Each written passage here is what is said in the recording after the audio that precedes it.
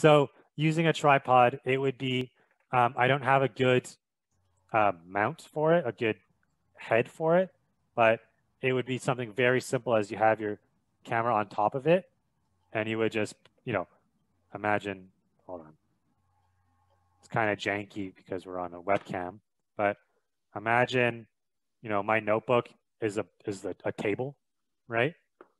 I would put there'd be a little grip on top of here. Imagine this is my hands on the grip, and it would just rest here.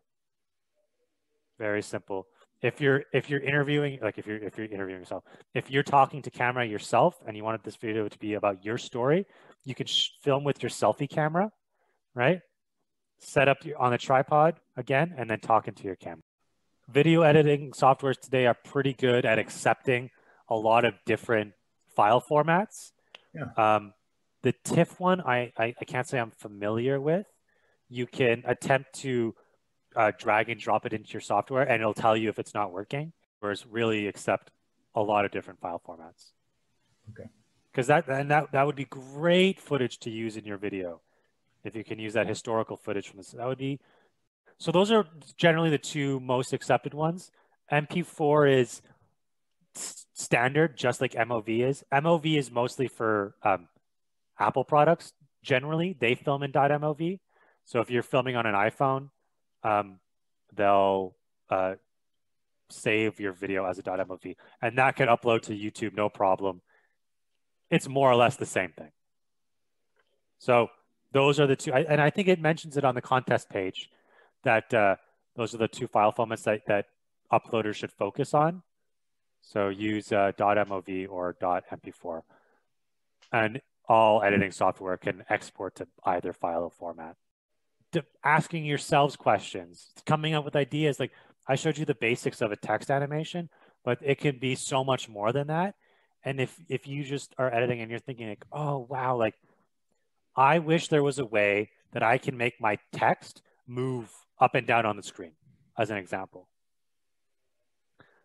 You can do that right away, and I can show you in 3 seconds. But that's an example of like you're editing your video, or whoever's on your team is editing their video, and they come with that like piece of inspiration that allows them to research what their question is and develop that learning, develop that knowledge. I'll be honest, I've done it in the past, and I've had to follow a YouTube video along while I did it. I typed in, I used Adobe Premiere Pro, so I typed in Premiere Pro credits, like text credits. And it's a very simple, it's all text, and you just say, you put in the credits, and it's going to be a moving animation. So you're going to tell it where you want the animation to start. For example, you want it to start at the bottom of your screen, and then you're going to tell it, say, hey, I also want it to stop up here. I'm speaking in broad terms.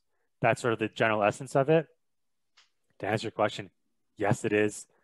You'll have to, when you get to that part of the video, you'll look up the software we're using. We use Resolve, so we'll say DaVinci Resolve credits tutorial, and dollars to donuts. There's 500 videos explaining. Again, thank you very much for giving me this opportunity. It was a lot of fun putting the presentation together and presenting it to you guys. My email is at the end of that PowerPoint. I think it's also in that email circulation that came out with the Zoom link. So if there are questions, please ask me. I know I spoke quickly, and I know we covered a lot in 2 hours. It's very overwhelming, so please reach out. Again, also, don't be afraid to look up information, look up questions you don't know. Everything is out there, and I really, truly cannot wait to see what you're all able to put together for the contest.